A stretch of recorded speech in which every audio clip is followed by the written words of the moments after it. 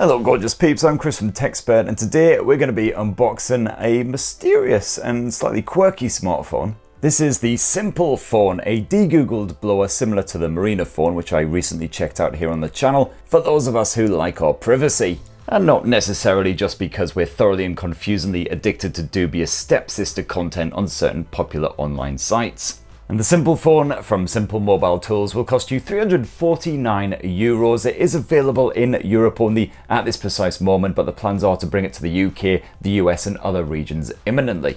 But that's more than enough banging on. Let's whip it on out of the box, take you on a full tour, and for more on the latest and greatest tech, please do plug subscribe and ding that notifications bell. Cheers!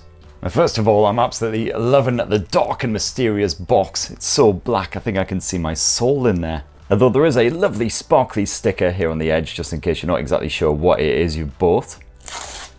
Whoops. Alright, so what does the black box hold? Well, you've got yourself one very shiny Simple Phone that's as black as the box. A 2-pin adapter, as it is a European model. USB Type-C cable, nice. Got a screen protector and some wipes chucked in the box as well, although the Simple Phone does come with a pre-installed screen protector already. And you've also got yourself a sort of faux leather style case for the Simple Phone as well, which feels really nice soft touch finish. And of course a quick start guide, whoop whoop.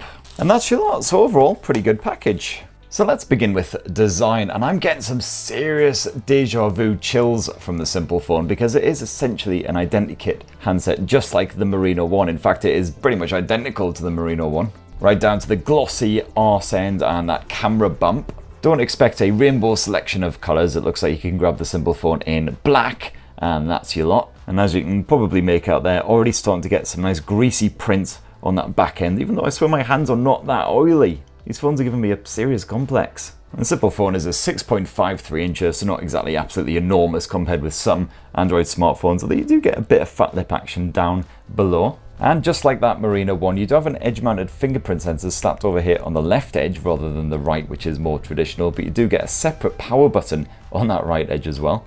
So let's get the Simple Phone all set up, then we can check out exactly what this privacy-focused smartphone is all about. So boot up the Simple Phone and you're presented with Simple OS, which uses MicroG to strip out the core Google services and cut out the tracking. Although apparently, according to the Simple Phone documentation, some metadata will still reach those Google servers, so you're not completely cut off from the G-man. It is worth pointing out that Simple OS is based on older Android 11, so not as fresh and up to date as a lot of more modern Android smartphones. However, Simple Mobile Tools has promised up to 3 years of security updates to keep you protected.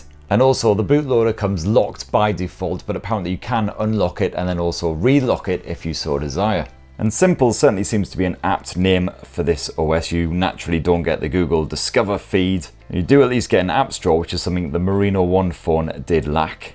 And drag down that notifications bar from anywhere and you've got a small number of shortcuts and toggles. And as usual, you can customize the UI as well with your own wallpapers and widgets. Although you are limited in the widget front because again, there's not all that standard Google stuff there. And naturally, when you jump on into that apps tray, you won't find the likes of Gmail or Google Chrome. You've got a bunch of custom apps slapped on here, a couple dozen in total, with their internet privileges denied, unlike regular Android apps. This includes all the main tools you'll need to get started, including good old file management, a bit of calculator action, got a music player, voice recorder, even a little drawing tool, so you can get all creative, or not.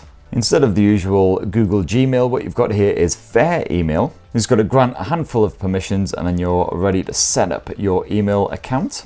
This includes a wizard to help you get all set up in various tutorials and stuff if you need a bit of extra help. You've got full control over the syncing settings, pretty much everything you could possibly expect. As for your web browser, well, the Chrome replacement here is Bromite. Apparently a bit of Chromium, plus ad blocking and privacy enhancements. Not too sure about the take back your browser mantra though, it's a bit too close to the take back your country rah rah rah crowd. And of course, like the email app, you will have to grant this special access to the internet, otherwise it's not going to work too well. And first port of call for me, as always, is wall.alphacoders.com to get some geeky anime backgrounds on the go. There we go, much better.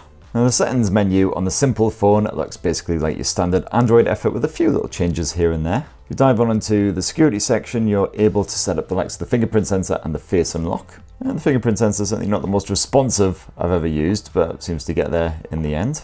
There's only a small selection of settings in the privacy menu, mostly because a lot of the privacy stuff is baked in, but you can, for instance, set the individual permissions for all of your apps. And you've also got a separate settings for MicroG. This includes a self-check service as well, which allows you to play around with all kinds of different settings. You can see exactly which packages are installed and also mess around with some more permissions. And from here, you can also add in a Google account if you want to, although that kind of absolutely smashes the whole point of having a simple phone, surely. If you get bored of just messing around with the calculator and the flashlight and you want to download some fresh apps, well, there's no Google Play Store, but what you get instead is F-Droid, which once again, of course, requires a bit of internet access. Now, F-Droid is, of course, very different from Google's Play Store. It'll help you track down more privacy-focused versions of regular Android apps. Sobriety, that does not sound up my street at all. The number of available apps on here is very limited compared with the Google Play Store. We're talking a few thousand on here as opposed to millions. And if you are a gamer, don't expect the likes of Call of Duty and Genshin Impact on here, but they do have CODs with cats. Honestly, who needs PUBG when you've got CODs with cats?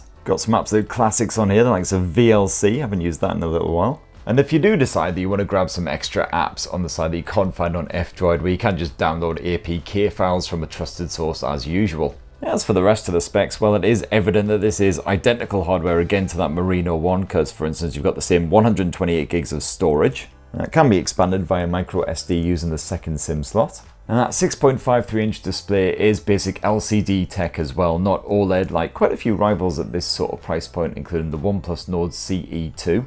It is reasonably crisp with its full HD plus resolution, although it does top off at 60Hz, as you'll see. If you go into the display, there's no refresh rate option in here. And you've also got a basic mono speaker setup as well, just mounted down here on the bottom end, and kind of tinny output as well. You've got Wi-Fi 5 support for internet fun times, but you can also upgrade to SIM support thanks to that Mediatek 1380 chipset with its built-in modem. And just like the Merino one, it is powered by the Mediatek Helio G60 as well, quite a basic chipset, quite an old one these days. And that's backed by just 4 gigs of RAM, although touch wood, everything seems to run fine, mostly because you've got quite a basic app setup here. If you jump on into the settings and scroll all the way down, you'll see there's a DuraSpeed option if things are starting to get a bit slow for some of your favorite apps. This just basically restricts the background privileges of any apps that you don't prioritize. And another drawback of that old Helio G60 chipset is there's no 5G support here on the simple phone as well, so keeping it very simple indeed.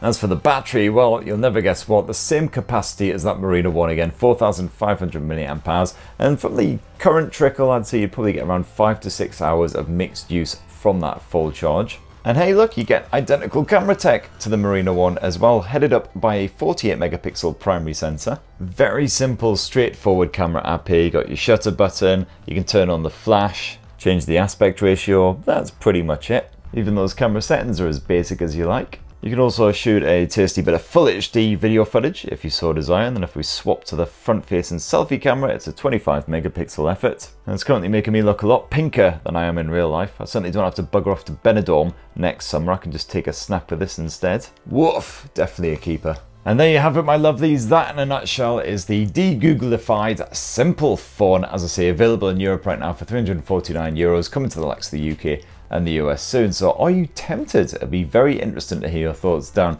in the comments below. Please do poke, subscribe and ding that notifications bell for more on the latest and greatest tech, and have yourselves a ruddy wonderful rest of the week. Cheers everyone, love you.